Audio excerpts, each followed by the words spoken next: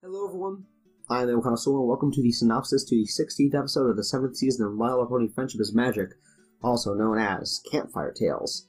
And of course, Tales is not spelled like T-A-I-L, obvious My Little Pony pun that they could have made here, but whatever. It is the 159th episode in the Friendship is Magic series and will air on August 26th. And that being said, the synopsis is, when their big sister / little sister camping trip is ruined by the Flighters, Applejack, Rarity, oh, no, Flighters, I get it, spiders.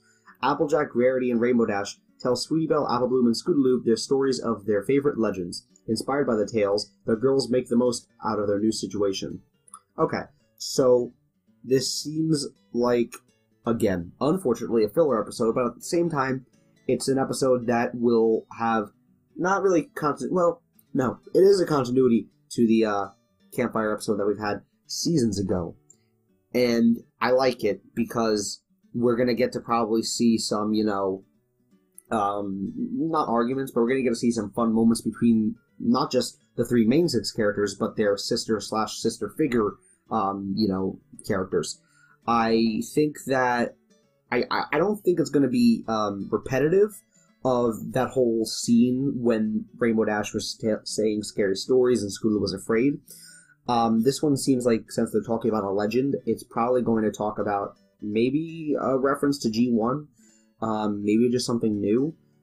I think it might be a little interesting if they bring back something from G1. I also wonder how they're going to make the most out of the new situation.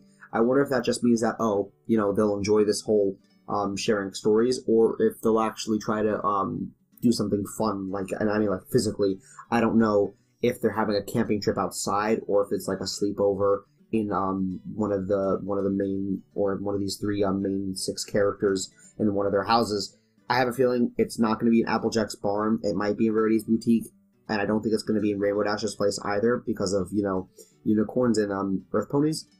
I also, I don't think a lot of people, maybe I'm slow, but the fact that we have Applejack, Rarity, and Rainbow Dash, a unicorn, an earth pony, and a Pegasi, who have an earth pony, a unicorn, and a Pegasi counterpart that's a sister or sister figure, is really interesting.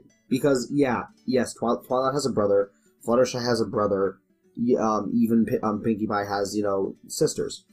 And, of course, they're all the same kind of pony.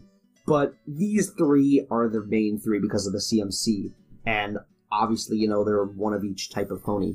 It's just nice, not duality.